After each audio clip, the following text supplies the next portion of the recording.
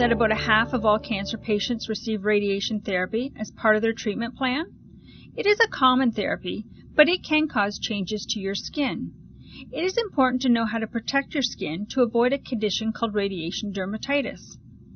This is a skin reaction which sometimes occurs when people receive radiation therapy.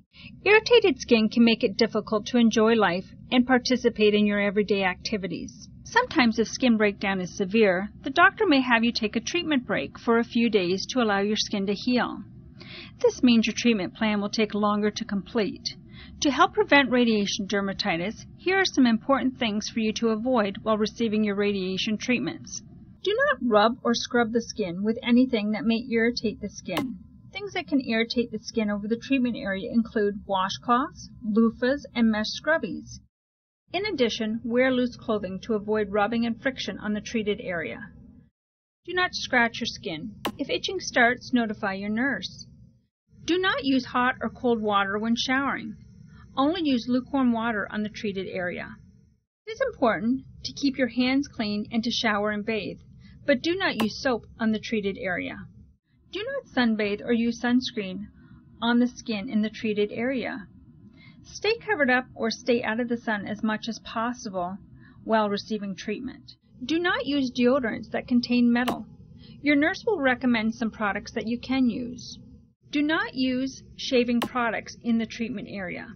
If you must shave, only use an electric razor. Do not apply hot packs or cold packs on the treatment area. Do not use band-aids or tape on the treated area. Karmanos radiation oncology nurses use a set of guidelines for you to follow to protect your skin. Your nurse will provide you with special wipes to cleanse your skin and aquaphor to apply after cleansing your skin.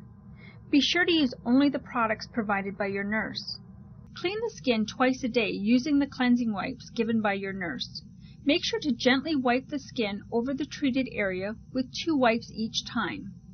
Make sure you are cleaning the entire breast, including under the breast and under the arm. Then allow the skin to dry completely. If your breasts are large, you may find this easier to do lying down. Once the skin is dry, apply aquaphor to the skin. Use a small amount. Do this twice a day after cleansing the skin with the wipes. Spread the aquaphor over the entire breast, including under the breast and under the arm.